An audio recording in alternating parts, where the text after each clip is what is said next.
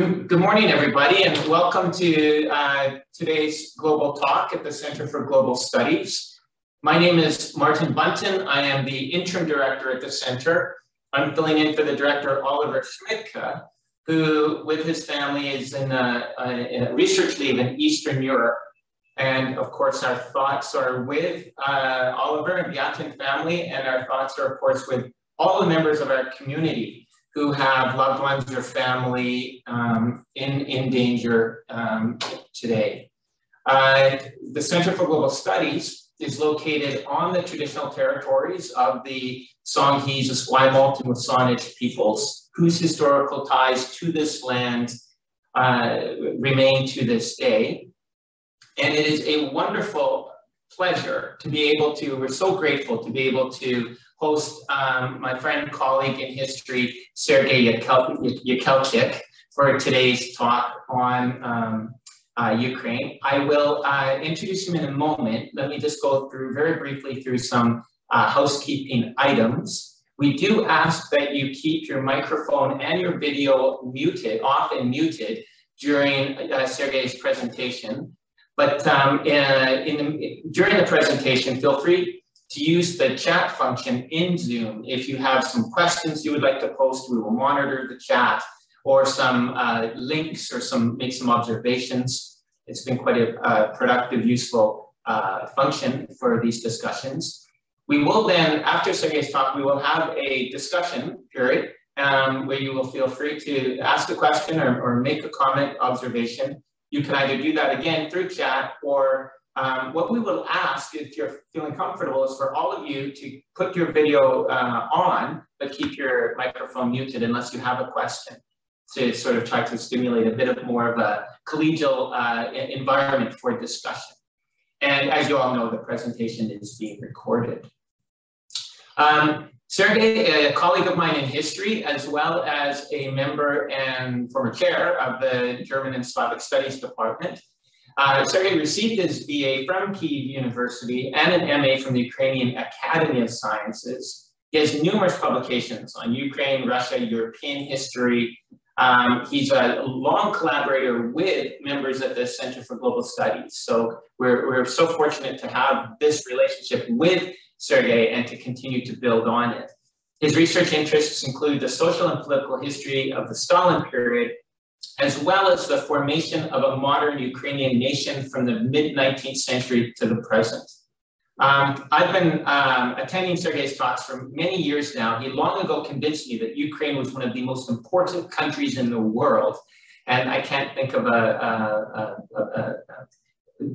better scholar to lead us through these troubled discussions today. Sergey, thank you so much.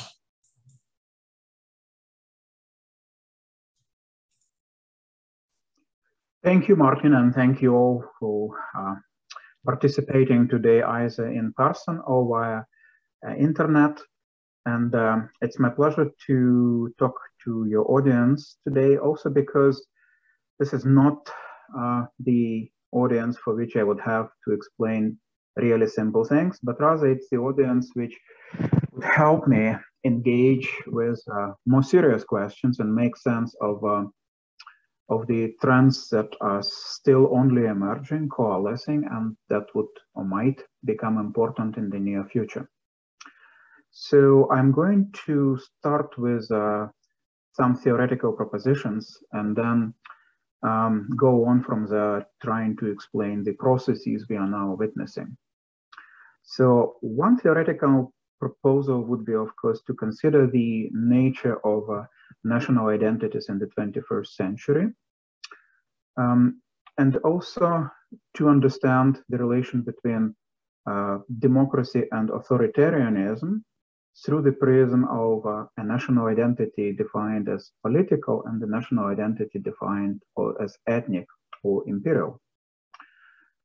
So my entry point would be actually to start with Mr. Putin's real disappointment and failure in the early stage of this military campaign against Ukraine. Military specialists have noted early on that the Russian strategy seemed odd from the start. because Russia tried to defeat the Ukrainian side with paratroopers being parachuted into Ukrainian cities in the hope of or delivered by helicopters to a nearby field, with the hope that that would be enough to actually establish the Russian control over Ukraine. It became obvious early on that that was not enough. So why would Russia choose such a strategy to start with? An obvious explanation is that there was an expectation on the part of Mr. Putin and Russian military advisors and everybody around him that it would be enough to knock out the Ukrainian political leadership and the country will collapse on its own. So why would they have a notion like that and build a major campaign, which now needs to unfold through a different, much more deadly and more difficult for Russia also stage of moving nearly the entire Russian infantry into Ukraine, and perhaps in the process also abandoning the plans of occupying all of Ukraine, seeing that things are going that badly in eastern and central Ukraine. So the explanation would then, of course, be anchored in the notion of identity as it is entertained by Mr. Putin. It's a curious one. His vision of Russian identity combines two strands, the imperial and the ethnic one.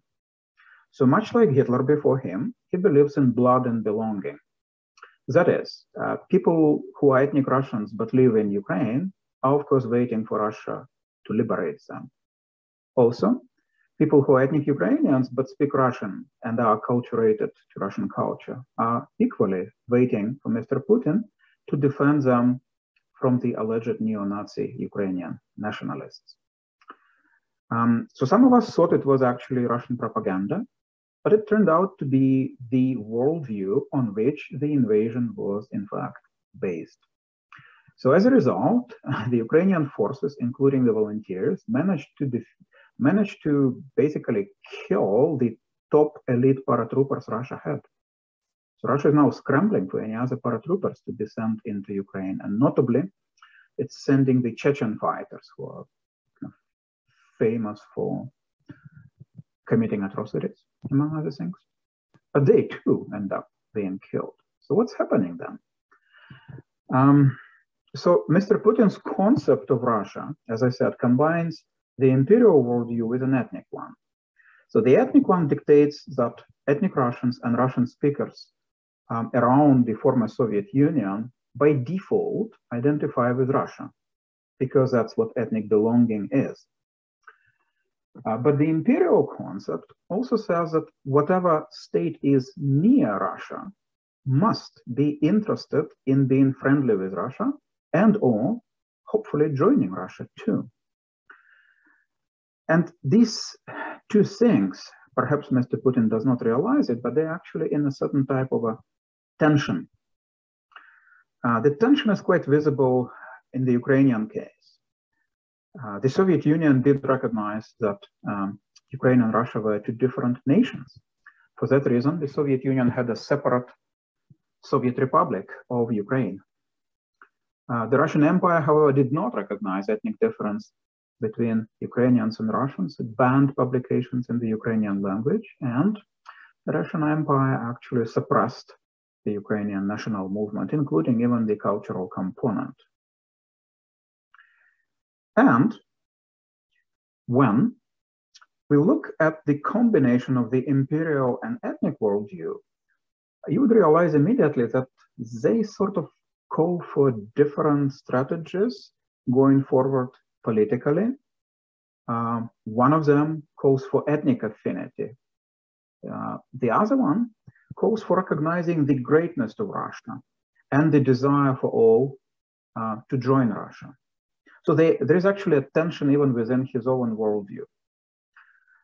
Furthermore, the expectation that the Ukrainian cities would fall fairly quickly was particularly predicated on the fate of Kharkiv, a very large city of 1.5 million before the start of the war, which is located right next to the Russian border. Lots of people there have family connections to Russia, and the overwhelming majority spoke Russian. So Kharkiv was thought to be an easy target, but as it turned out, it's proving extremely difficult for the Russian army to take it.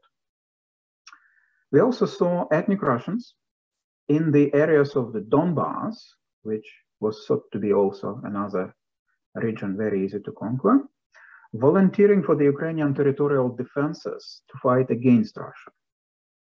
And that brings me to the notion of what Ukrainian identity is.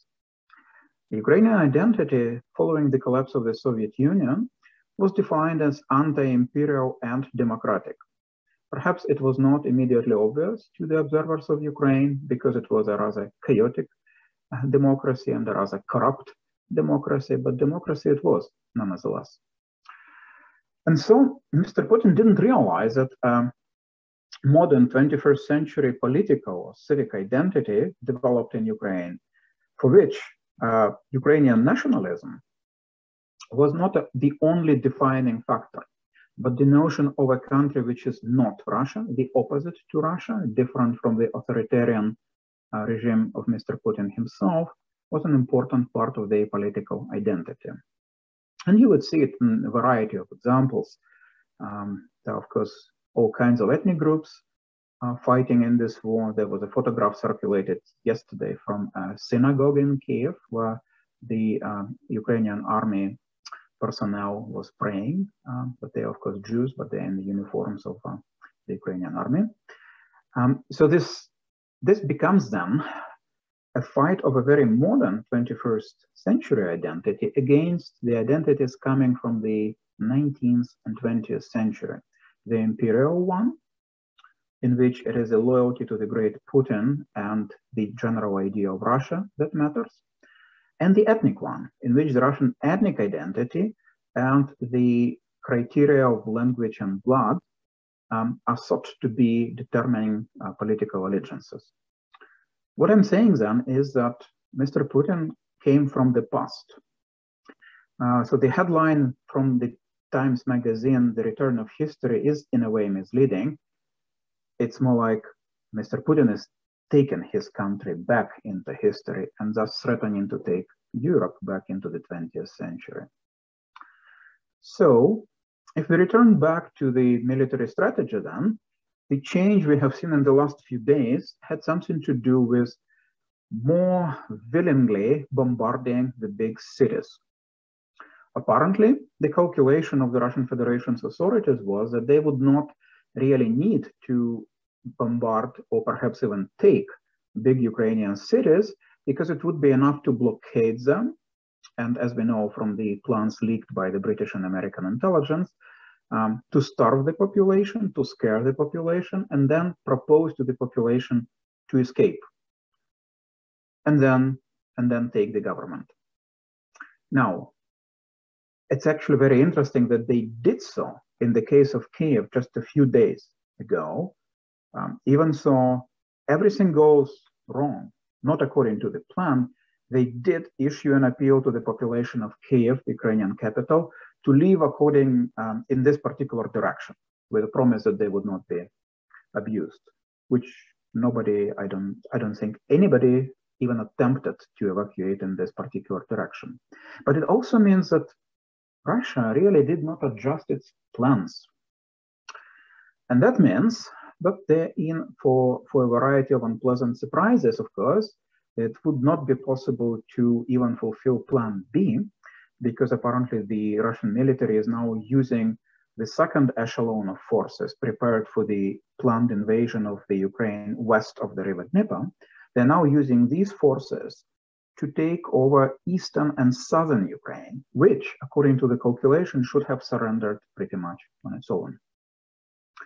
So the disconnect from modern notions of identity and allegiance and the belief in the strength of Russian ethnic sentiment in other countries, which of course we will all immediately see as strikingly similar to the way World War II started, that brought Mr. Putin into a corner Also, he projects himself as a strong leader who is dictating his demands. I think it's fairly clear to everybody in Russia that they need to mobilize the reservists now. They need to ask other countries for support in this war.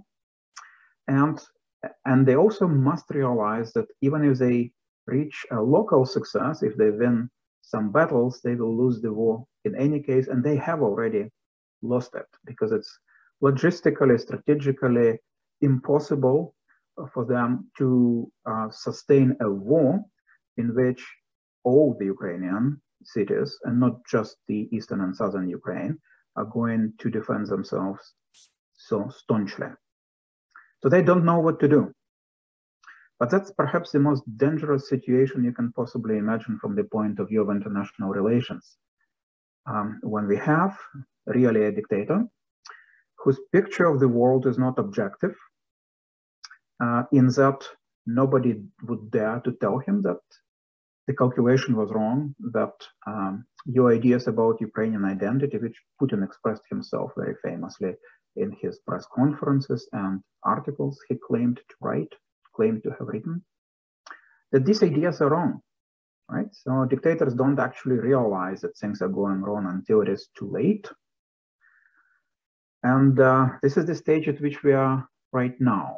And the immediate implication of this completely flawed, completely mistaken Russian notion of what Ukraine is and what the world is, it may have very serious implications for the international order.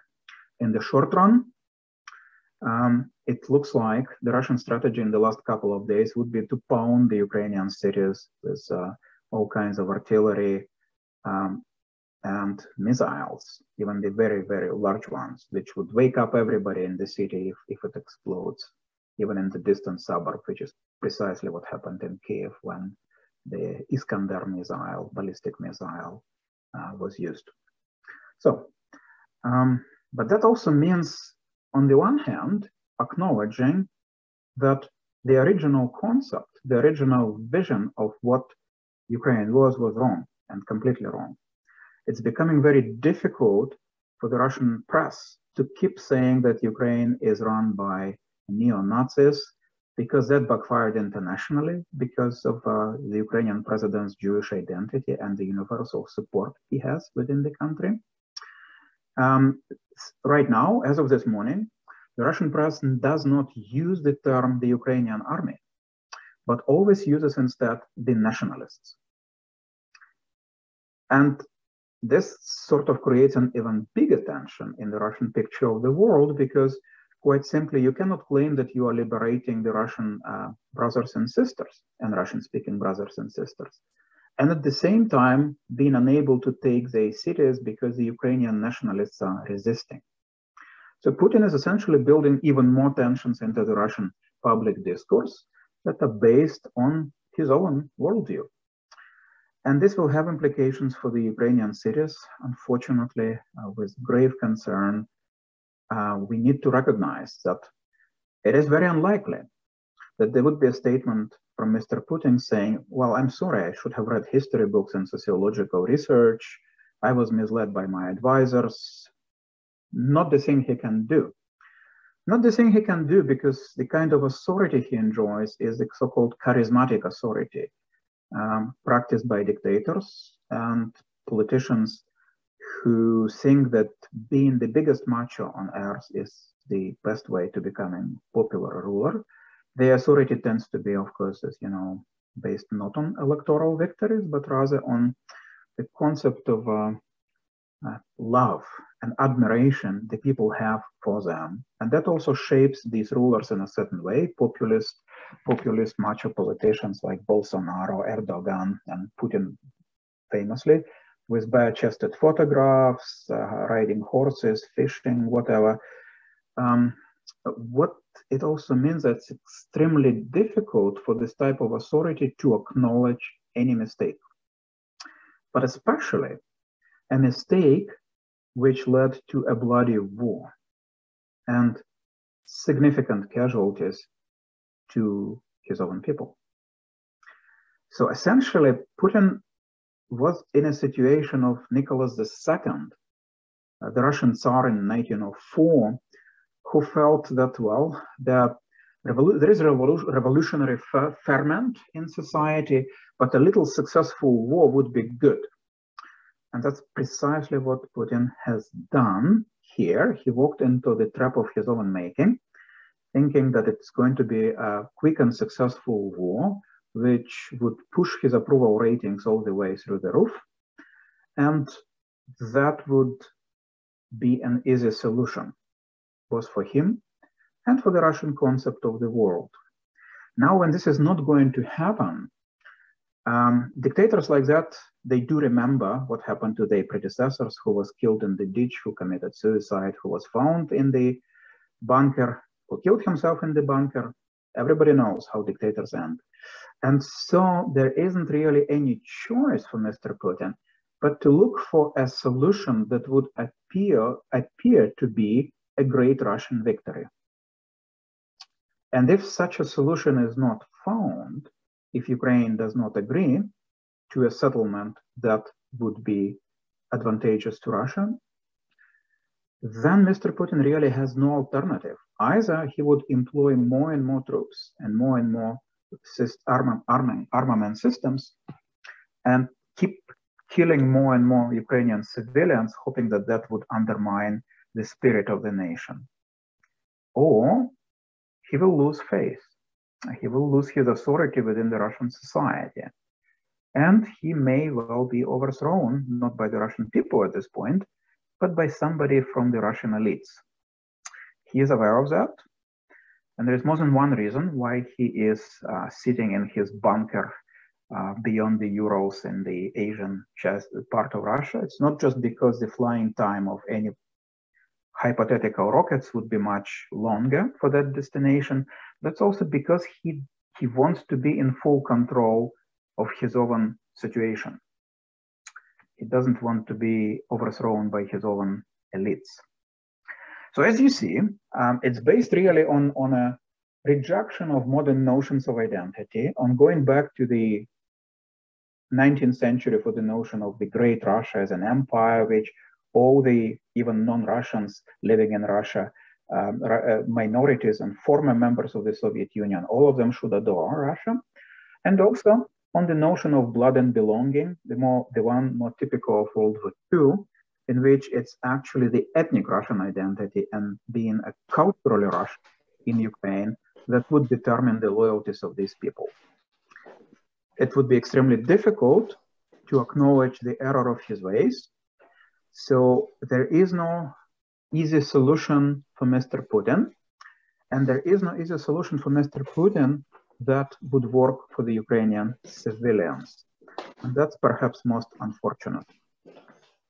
So we start with conceptual notions, but arrive at a present-day military situation, and we look at the consequences of it.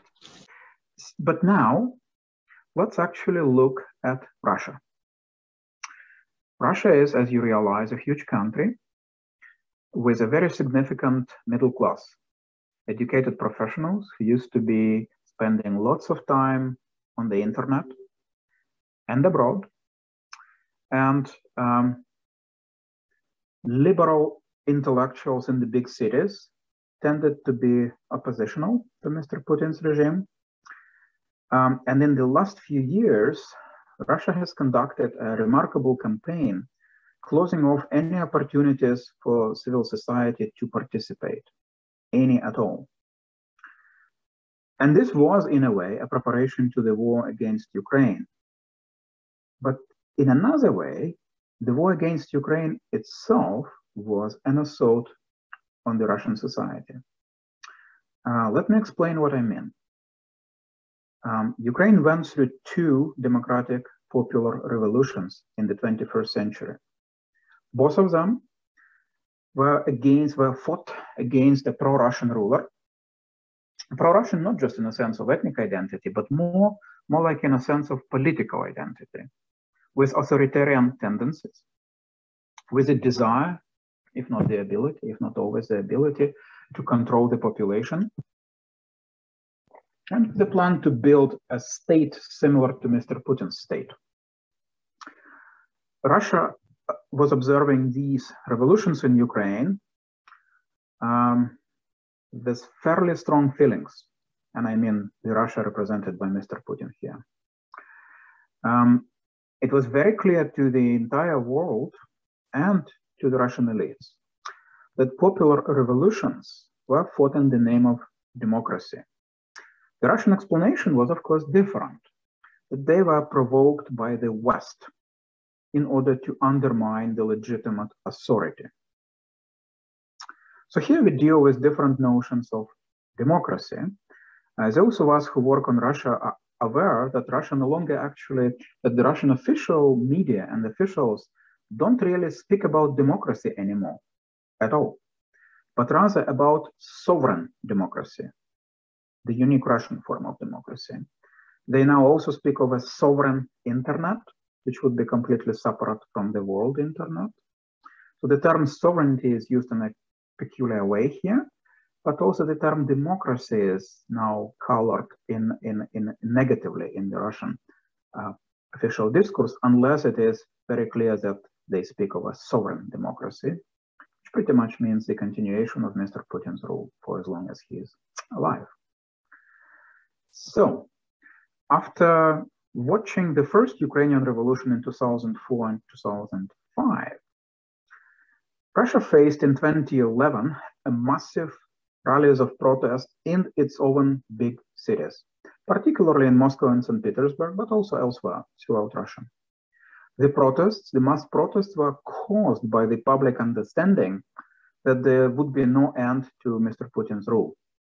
That after that first, Mr. Putin tried one strategy, switching seats with Mr. Medvedev, serving some time as prime minister and then coming back as president, and thought that that would work if you keep switching seats like forever.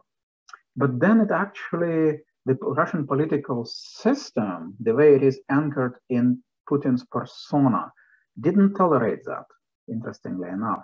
And also they felt that perhaps actually having any change in authority would in itself be subversive.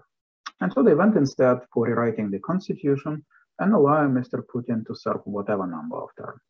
And if need be, they will rewrite the constitution again. And there are, of course, even voices to crown him as Emperor of Russia, emanating from some circles in the Russian Orthodox Church. Now, seeing that the Russian society rebelled in 2011 against the notions of fixed elections with the only real candidate, Mr. Putin preferred to interpret it as the Western assault on Russia. And that was the official interpretation, that all these protests in Moscow and Petersburg and everywhere were caused by Western interference. But they were really scared by something else, by the Ukrainian example from 2004, 2005. So after 2011, Russia systematically cuts the avenues for civic action within Russia, eliminates any seats of the opposition. Opposition is really only now represented it's only for appearances in some municipal councils, like very few of them. No opposition in the national parliament, and only 3 oppositional newspapers and or television stations, of which 2 have been now closed, and the 3rd one is forced to observe a very kind of difficult line, not making too many statements. I can just say that I actually gave a long interview to one of those outlets, which obviously was not published or aired. Now, what does this mean really? It means that in fighting Ukraine, Mr. Putin's regime is fighting its own society. Because Ukraine can serve as an example that presidents do change, that there is an opposition in the parliament, and you can get all kinds of opinions in the media. Ukraine could potentially be an even better example, but economically it wasn't doing all too well for a variety of reasons I wouldn't go into. Let's say some of them are linked to the way the transition from the Soviet Union was handled, what happened to the elites and how the economy was privatized. Great many of these features are common to Ukraine and Russia, except Russia has much more natural wealth, oil, gas, whatever, diamonds. Now, so if Ukraine were to be economically successful and politically democratic, it would have been a great example for the Russian society that you do not need a dictatorship in order to be feeling good about your country. As it is now, Mr. Putin has used all kinds of economic mechanisms, including the subjugation of all the oligarchs to the state agenda, in order to argue to the Russians that by being politically conservative, that's what they claim. Russia claims that it is the most consistent politically conservative state in the world, defending the Europe of Christendom against the assault of European homosexuals, who, the Russian media says, would force all Russians to enter homosexual marriages if Europe wins. And I'm not kidding. That's actually what the Russian propaganda says. So I wonder about some of those Western leftists in particular who continue seeing Russia positively just because it is anti-American. It is anti-American, but politically, it is anti-American because it is much more right-wing, even than Trump administration was. Yet old sympathies die hard, and they realize that, obviously. Now, so if Mr. Putin is at war with his own society, that actually explains quite a lot of things. If after 2011 he started closing all channels of contact with the West, expelling Western humanitarian organizations, cracking down on Russian human rights bodies, most recently the Memorial Foundation, which was the leading Russian human rights body, which also worked very notably on the Stalinist crimes, which has now been officially closed. And there isn't much left in terms of the avenues for Russian civil society to develop. Putin's aim here is not just to protect his own regime, but also to do something we can observe in Stalinist Russia, namely the atomization of society, which makes it possible for rulers like Stalin to pursue the Great Terror and to have unquestionable authority. And now, of course, in this fight against its own society, Putin's regime could not afford to have a successful European Ukraine. And that is primarily the reason why in 2014, following the second Ukrainian revolution, Russia took decisive steps, including the occupation of the Crimea. The occupation of the Crimea was a move which was aimed to support, to prop up both versions of Russian identity, the ethnic one and the imperial one. Crimea is an important symbol of Russian imperial history because of the Crimean War, and also the defense of Crimea in World War II, which is portrayed in Russia as heroic, even so it was terrible and tragic, and some would say criminal as well, abandoning the troops, evacuating the commanders at the last phase of the defense and such.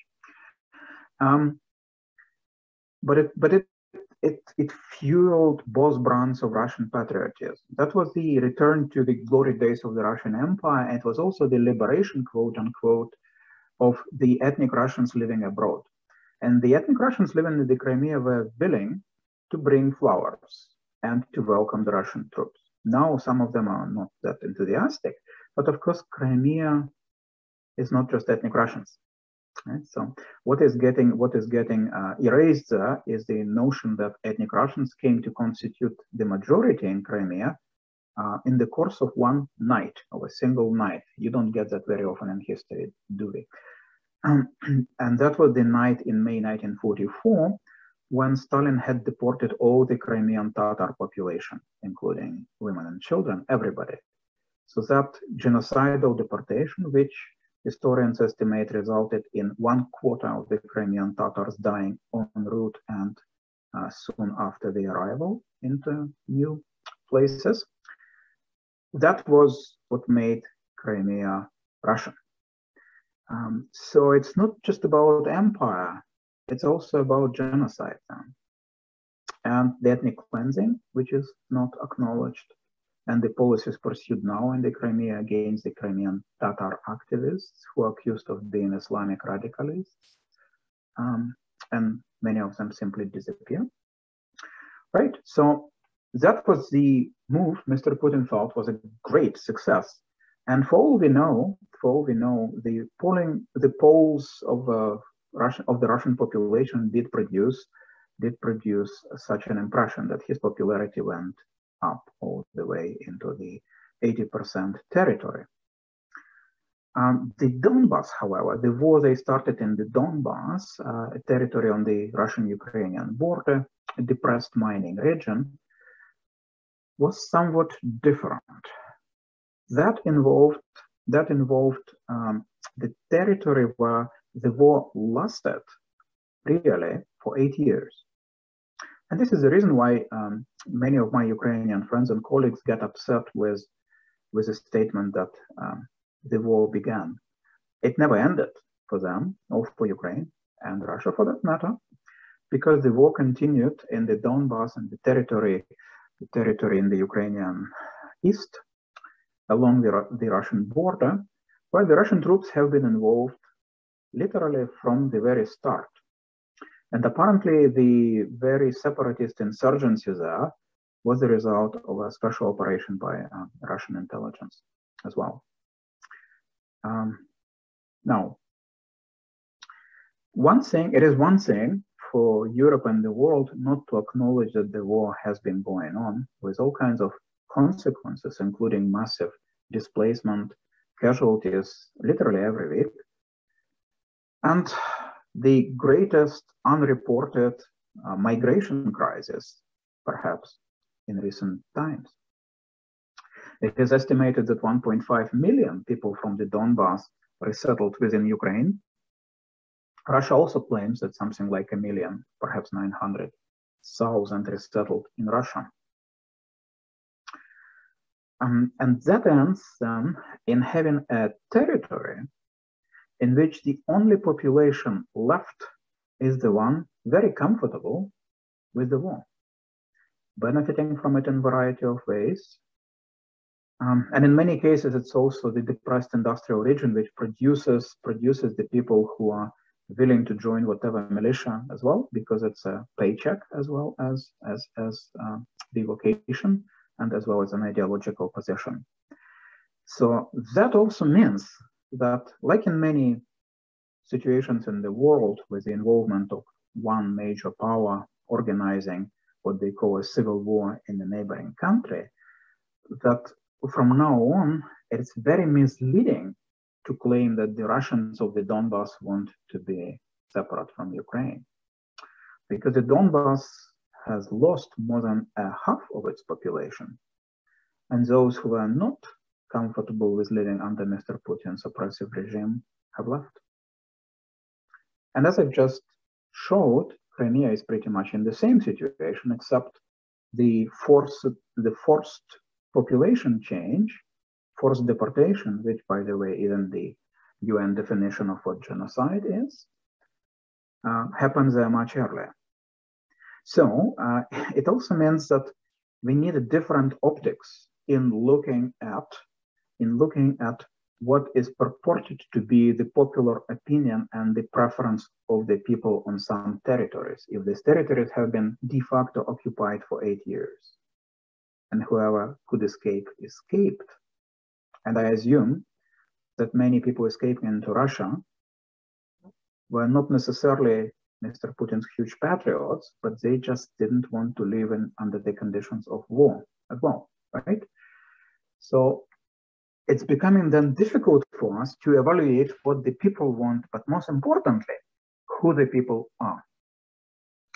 The question, which was very pronounced, I think, in Crimea, because the overwhelming majority of Russians in the Crimea, and for that matter, Ukrainians in the Crimea, were recent settlers within the memory of one generation. A significant percentage of them are actually the people who migrated, taking the place of the deported back in the 1950s, and who felt extremely threatened by the return of the Crimean Tatars precisely because the Tatars were trying to either reclaim the property or to be assigned any other pieces of land, fairly valuable land, the closer to the sea you get because it's a vacation area. What does the situation tell us? Well, that's settler colonialism, I'm sorry. So if we live in the time of decolonization, we have to be consistent with the evaluation of international politics as well. And that's precisely the case of a colonizing group defending its rights by appealing to human rights. So ethnic Russians in the Crimea claiming that they needed to be protected against Ukraine and the Crimean Tatars actually represent the imperial group of recent settlers who came there after genocide. And that, I think, puts things in a very different perspective. But it also shows how you never lose sight of the concept of empire when dealing with Mr. Putin's Russia. Now, depending on how much time I still have for my talk, any indication, can you write to me in chat how much time I still have?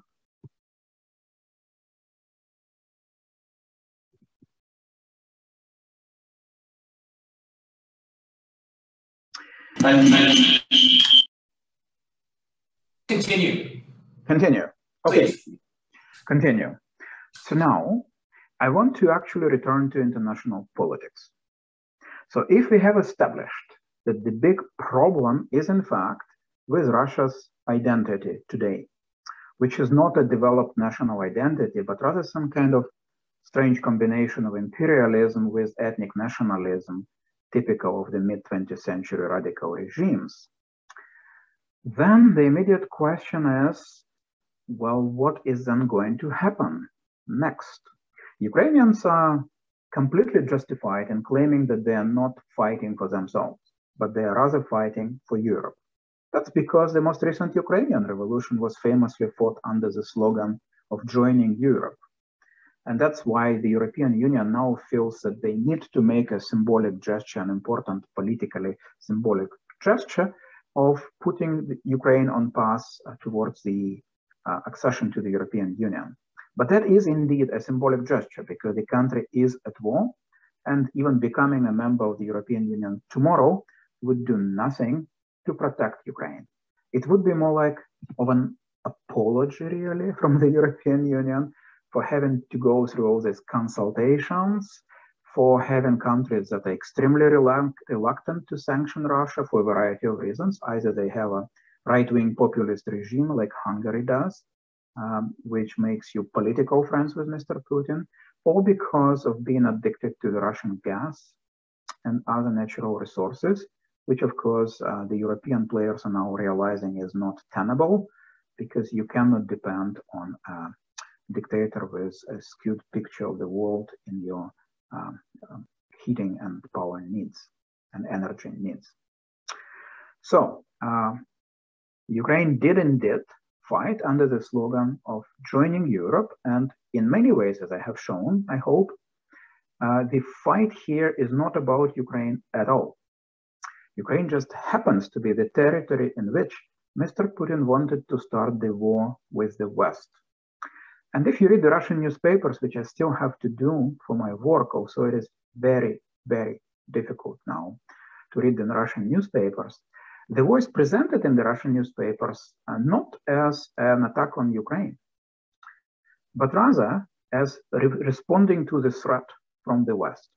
And I imagine many, if not all of you would know, that the line pushed by the Russian propaganda about the NATO trying to expand into Ukraine is completely false, no matter how many times it is repeated by the Russian television and certain sympathizers of Russia in the West. It's completely false because the NATO had never wanted Ukraine to start with. The last time this question was discussed by the NATO in 2008, very infamously, 2 European countries vetoed any talk of a potential Ukraine admission because it could provoke Russia. So any talk was vetoed, but Russia still attacked. So what does it tell us? The Russian propaganda plays very skillfully on a certain topics that sound reasonable to particularly European players, but that are really not. And so in this fight, then, as I try to argue, Mr. Putin is really fighting against the West more generally and against his own people, really. So Ukraine stands for the oppositional elements in Russia itself, and it also stands for the West. So that if Mr. Putin manages to defeat Ukraine, which he never will, he would have claimed the victory not over Ukraine at all, but over the West more generally.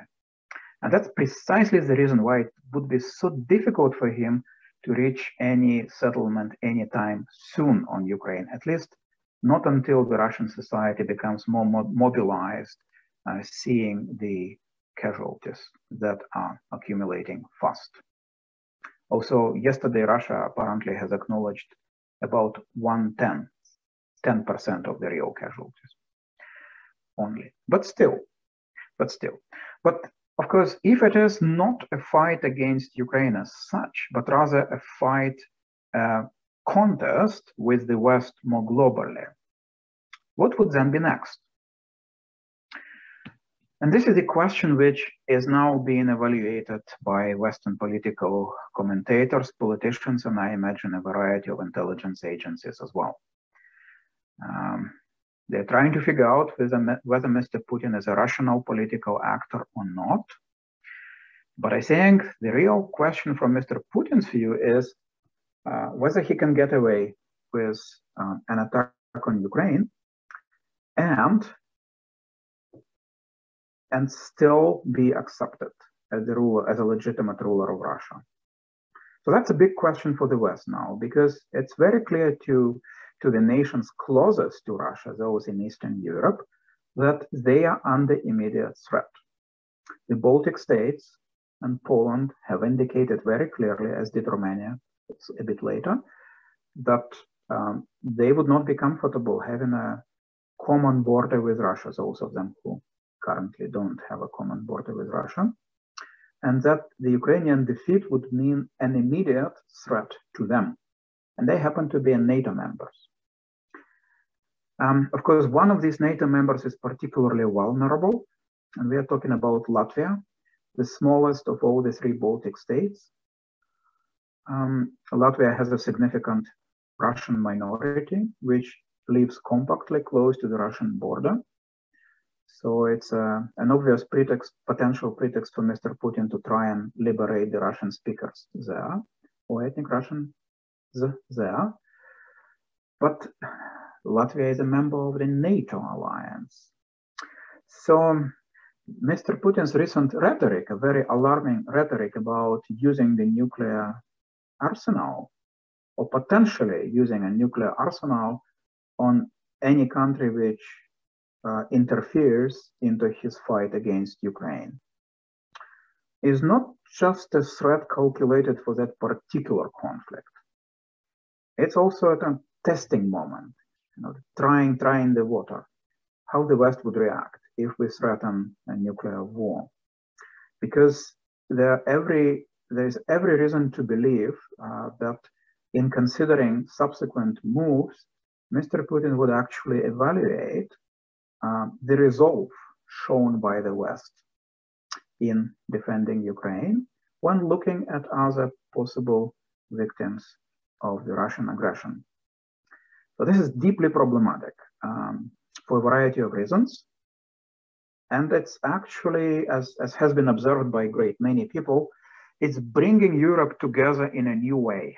After all these controversies and a difficult time for the European Union, and the time when the American president openly acknowledged that it's actually very difficult to keep the European allies in the same line with us, having the same vision of what is happening in Ukraine and what is going to happen next.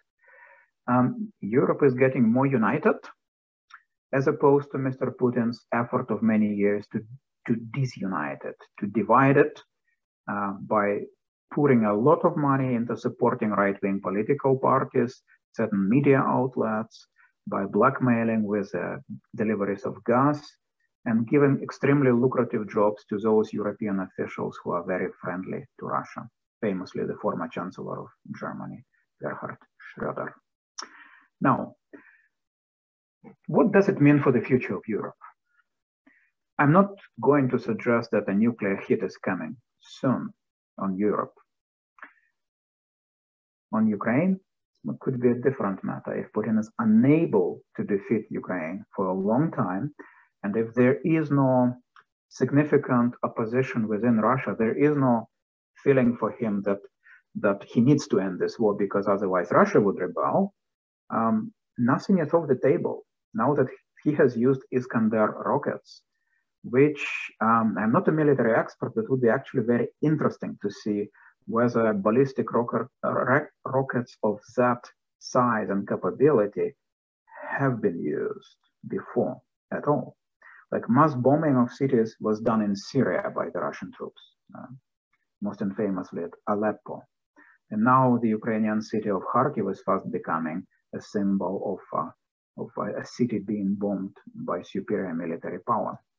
But using the ballistic missiles like Iskander, that's already raising the stakes quite a bit, especially when they're aiming at a major city. Now, what does it mean? We are back to the Cold War. And I'm sure there will be people blaming the West for that. Oh, the West is somehow responsible always. Mr. Putin is such a wonderful fellow. He's standing up to the Americans. But the reality is, nobody wanted the Cold War.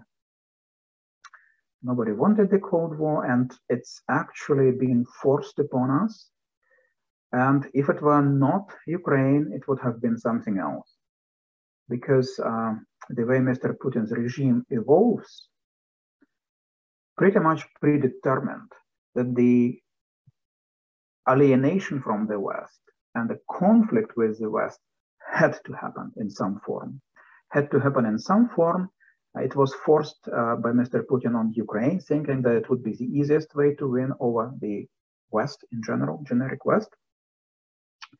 But he's not going to stop. And I think the assessment made public of the American intelligence sources is probably correct on this, that he isn't going to stop, either in Ukraine or more widely, because of the way his authority within Russia develops, because he now has cut all the channels of communication to his own society, other than direct repression.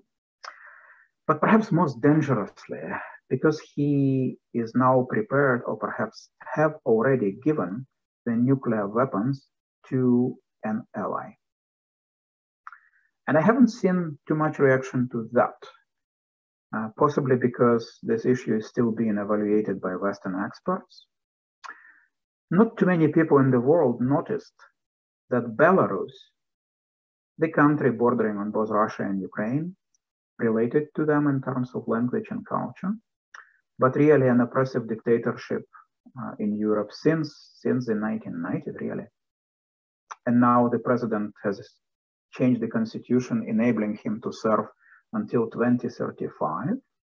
He hopes to live that long. And his son is being prepared to succeed if need be. That president, the president of Belarus, recently faced a revolution in his own country in 2020. The people refused to allow yet another term for him. There were mass protests, which he did manage to suppress. Most of the Western countries basically proclaimed him illegitimate from that point on. And there is an oppositional candidate living in Europe who is considered the legitimate president of Belarus. So that particular ruler, President Lukashenko of Belarus, may become just as dangerous. Because apparently he has received some kind of a signal from Russia about either recovering the Belarusian capability to produce nuclear weapons or actually receiving nuclear weapons from Russia. What he said publicly was that he would ask Russia for the nuclear weapons and will receive them. The calculation here is a very transparent one. A dictator who has very little support within his own country. Belarusians, like Ukrainians, how to put it, more united, more mobilized for political causes. They fight against the police. At least they put up a good fight. So if Lukashenko too acquires or receives or develops nuclear weapons, that would be a precedent for dictators worldwide. This is how you stay in power forever. You get nuclear rockets, then the West is too afraid to engage with you, then your dynasty is going to rule forever. That's not a good signal, but perhaps even more frighteningly, it's a signal in the middle of Europe. According to some geographers, it's either northwest Ukraine or Belarus where the geographical center of Europe actually is. And it also means that the flying distances for the rockets, which apparently Mr. Putin is very fond of calculating the flying time of the rockets, how much time it would take for the rockets to reach Moscow. Well, I think if that happens, then lots of nations in Central and Eastern Europe would have to start calculating the flying distance from Belarus to themselves. And that brings us not just to the Cold War in rhetoric and in the need to support democratic opposition in authoritarian regimes, but it also brings us back to the Cold War of competing how many rockets you have and whose rockets are larger. So we have played this game, we know exactly how it goes, but it looks like it's going to happen again also because Belarus in the same referendum has, if you trust Lukashenko's referenda, of course, which most people don't trust his referenda, but nevertheless, he has asked for the permission to leave the Budapest Memorandum. Budapest is the capital of Hungary, as you know, and that's the place where in the early 1990s, post-Soviet countries which had nuclear weapons on their territory signed the agreement to recycle them, to get rid of them, by transferring them to Russia in exchange for the guarantees of sovereignty and territorial integrity. There was not even any financial compensation for them. Rather, Ukraine in particular was compensated with fuel for nuclear power plants, which is ridiculous, but nevertheless. So if Belarus now officially has left that agreement, it means very serious things for nuclear non-proliferation. So it becomes more than a European issue. It becomes a global issue. And a global issue also means that going forward, the United States and China in particular would have to take clear positions on what is happening. And this is where I think I'm going to end my presentation, and I hope I have demonstrated that it's not about Ukraine at all, but the fact that it's not about Ukraine doesn't make it any easier for Ukrainians in the besieged cities. And also the acknowledgement that it's not at all about Ukraine only makes us in other countries think harder about what comes next and how we can protect peace and stand up to military aggression. Thank you very much.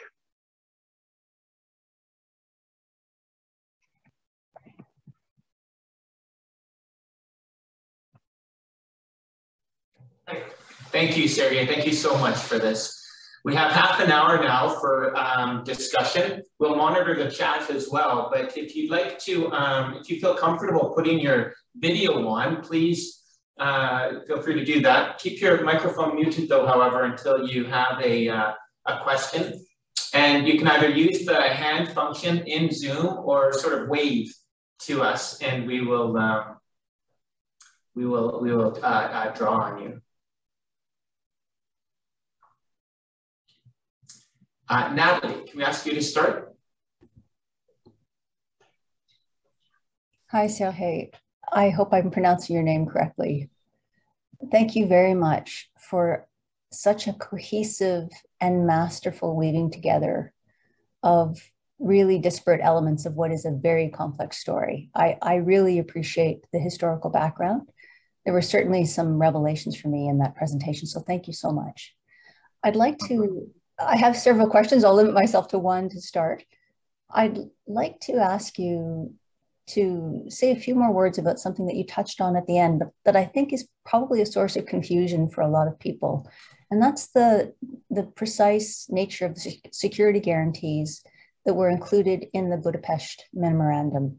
I know that that was the subject of very tortured conversations between Ukraine and particularly the United States in the 3 years or so preceding the signing of that memorandum. And I think it's very imperfectly understood exactly. I mean, quite often people say, well, the UK and the United States were signatories to the Budapest Memorandum and they're failing to fulfill the security promises that they made. I wonder if you're able to say a few words about that to clarify for all of us the nature of the understanding that was reached at that time.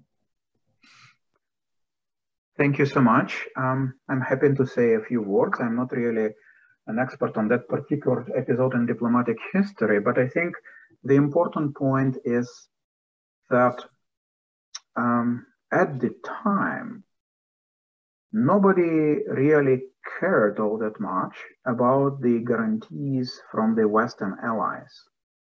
What really mattered was the Russian recognition, that Russia recognizes Ukrainian sovereignty and territorial integrity. And the West served more like witnesses, really, in this particular situation. But of course, Russia also concluded its own treaty of friendship with Ukraine in 1997, which likewise guaranteed territorial integrity. And of course, Russia went on to violate all these treaties. So after the seizure of the Crimea and the start of the war in the Donbass, the public opinion in Ukraine turned towards the issue of the responsibility of the West. So whereas in 1994, it was thought, well, the best thing is that Russia has agreed, because making Russia agree to recognize the borders was not a simple issue. It was a major issue at the time. It should not be taken for granted. And in fact, Ukraine and others saw it as a sacrifice. Like, we agreed to whatever to make Russia recognize our borders. That was a very tense moment in the mid-1990s. But now, of course, after whatever, so many decades, when it's obvious that Russia does not follow up on its international agreements, the public opinion in Ukraine turned around and said, well, what about the West? If they were signatories of this agreement, it was also endorsed later by France and China, I think, if I'm not mistaken. So what is the responsibility of the West in this situation? And it was at that point that Western diplomats revealed to the Ukrainian colleagues that they never considered this a binding agreement, forcing them to defend the Ukrainian territory if attacked. And I think it's not unexpected, right? But also the context when these explanations are made. And most recently, the German ambassador to Ukraine made a public statement about that, which was carried by the press and caused quite an outrage in Ukraine, like coming from Germany of all countries, which was the occupying power in Ukraine both in World War I and World War II. And just as historical aside, Ukraine had been the largest German colony in both World War I and World War II, actually the largest German colony ever. Because people think it would be somewhere in Africa, but no, it was actually in Europe. So when the German ambassador made this comment that it was never really understood by the West as a binding agreement, which would require us to put the boots on the ground, well, I think the historians and diplomats and the Ukrainian statesmen and women realized that from the very start. But the Ukrainian public was quite taken aback by this. Also because it was the United States that put so much pressure on Ukraine in the 1990s to surrender the nuclear arsenal. That was just before the moment when the first Clinton administration recognized that Russia cannot be your main ally in Europe. And prior to that, the old line continued from the Bush the father, Bush the senior, that Russia is the most important state in the post-Soviet space. So if you maintain good relations with Russia, Russia would control that space for you. But Russia was becoming increasingly erratic internationally. Yeltsin shelled his own parliament in 1993, and all kinds of strange things were happening in Russia. But just before the Clinton administration discovered Ukraine as a cornerstone of security in that part of the world, the Americans applied enormous pressure to the Ukrainian authorities, and Ukraine was in the middle of an economic crisis. And there were voices that Americans don't understand. We will be left alone with Russia. And that would make a huge difference if we still had some rockets. Also, Ukraine didn't really have operational control over the Soviet weapons located in Ukraine, but because they were also made in Ukraine, as a matter of fact, I'm sure there would have been some solution. So it's more like a moral indignation now towards the West rather than the actual claim by diplomats or leaders of Ukraine that you should have protected us.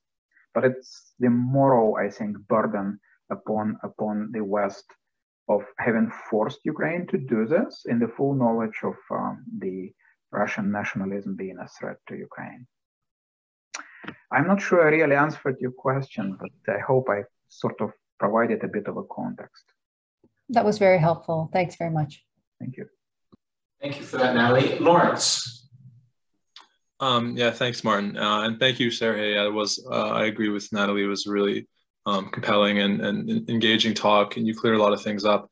In this whole situation, I'm really drawn to the different historical parallels and different, visions of Russian history that are being applied. Putin is invariably compared to either, the Soviet period or the imperial period before that, wanting to recreate himself as the Russian Empire or, Stalin or whatever. But those are definitely the two main comparisons. And what I find really interesting is it almost goes unsaid that the assumption is that it's sort of inevitable that Russia has this authoritarian streak, this tendency that it was always going to end up here with a strong man and an authoritarian system once again. And what I wanted to ask about, what I'm really interested in, is something you mentioned, these oppositional forces within Russia, this potential third vision of what Russia can be or might be. It doesn't have to be Tsarist, it doesn't have to be Soviet. It might have some other identity or some other political future.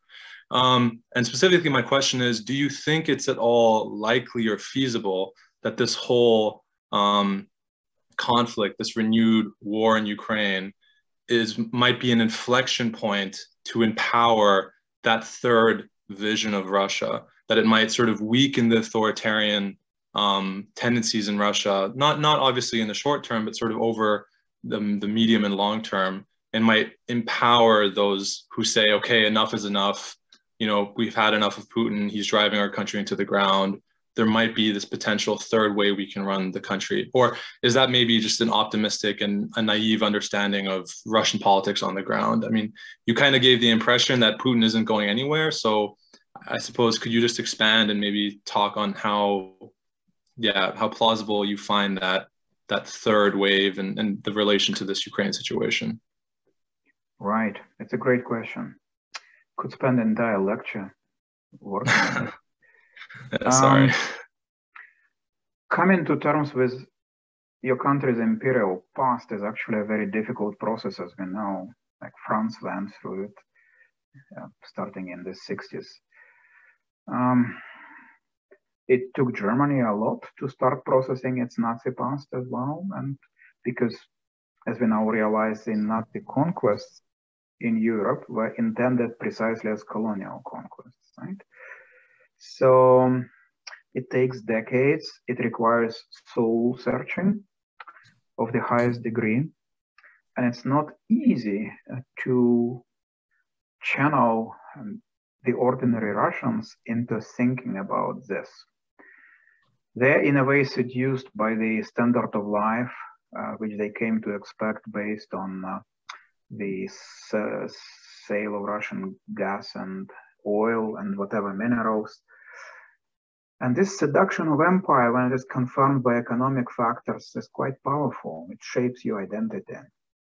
So I think the sanctions are going to ultimately work, but I'm not sure they're going to work on the oven, because they can produce a reaction of, well, it's really the West which is responsible for the way we now live. So the good old life was under Putin before the war, right? So it depends on which way the society goes. Is it Mr. Putin's responsibility, or is it the responsibility of the West, which allows nationalistic mobilization along the axis of Russian history constantly being struggle with the West? So that's a big question. Those of us who still have open avenues of communication with Russian colleagues try to signal in a variety of ways, in public posts and whatever, that it's impossible really for the West to transform Russia, precisely because Mr. Putin has an enormous nuclear arsenal and is constantly demonstrating his willingness to use it.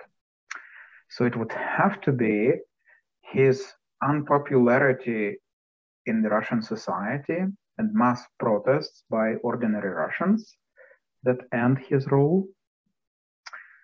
But that clashes also with the notion of a national pride when it is an unprocessed imperial pride. Russians were never really an ethnic nation. They were always masters of either the Russian Empire or the Soviet Union. And it's quite painful for empires, as we know, even from the examples of British Empire as well.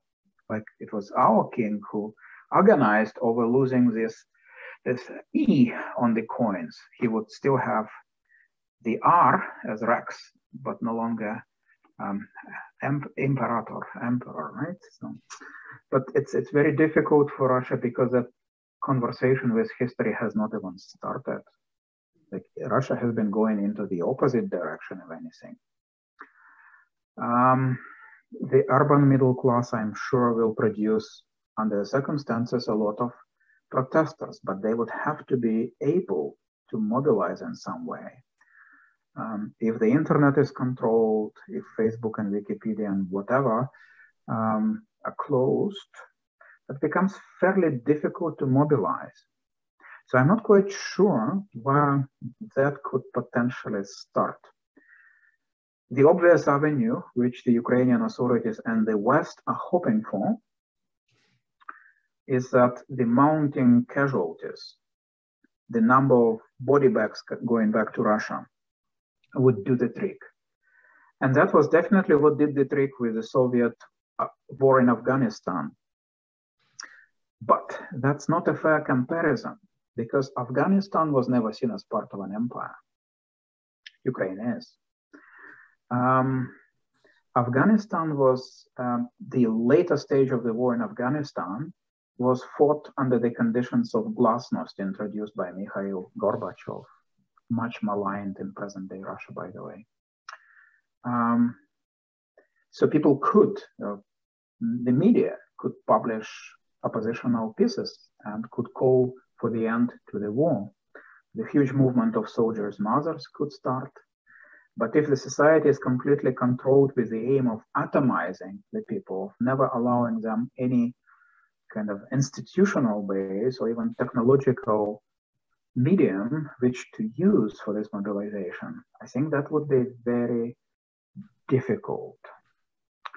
The body bags are on their way, but as some of you know, Russia is not going to send them back. And that was apparently one courageous senator raised that issue in the Russian Senate, but that was only covered by one newspaper, the only oppositional newspaper, which not too many people read. But the Russian line is actually not to send back, not to collect the bodies, which I would say clashes with imperial pride in a major way. But the Putin regime realizes its survival is at question. So they don't want the body bags to come back, which is quite amazing. So I don't know where this is going to end and in what way. So I think I said at the start that at this point, it is more likely that Mr. Putin's politics would be seen as liability for the Russian elites. But I'm not convinced that the Russian elites would be able to remove Mr. Putin. I'm not hopeful at that moment for the Russian society. I'm hopeful for the Russian society in the long range. So. And it can be complicated under sanctions, can't it? Sanctions can go both ways. It can build resentment amongst population, but it can also strengthen the government in terms of having that much more power over a population, or the material with which it now has to demonize those imposing the sanctions. Natalie, did you? Sorry, I don't really have a question. I have many questions, but Natalie, did you have a follow-up? I feel the same, Martin. I really do have a follow-up based on the very interesting response to Lawrence's question. And forgive me if this is asked out of ignorance, but my impression is that the alliance between the Russian Orthodox Church in its resurgence and Putin's leadership has been a very successful one on both sides. And that the Russian Orthodox Church is the only institution I can think of that isn't subject to the atomization policy that you've described so vividly and so chillingly. I have no insight into how the Russian Orthodox Church works, but is there any possibility that the basic precepts of Christianity might be invoked successfully somehow by Russian Orthodox priests as a source of mobilization of the population? Is there any thought of that at all? It's fairly complex. It's a good question. Russia, like Ukraine, belong to the countries where everybody answers when asked that they are practicing Christians, but where the church attendance is minuscule. So it is sort of a declarative Christianity that you experience in these countries. The overwhelming majority of people visit the church only for baptismal rituals. So regular attendance is tiny, but everybody in the country says that it's Christian. Now, what however happened in Ukraine very famously is that one particular church, a new one, building itself in opposition to the Russian church, became different.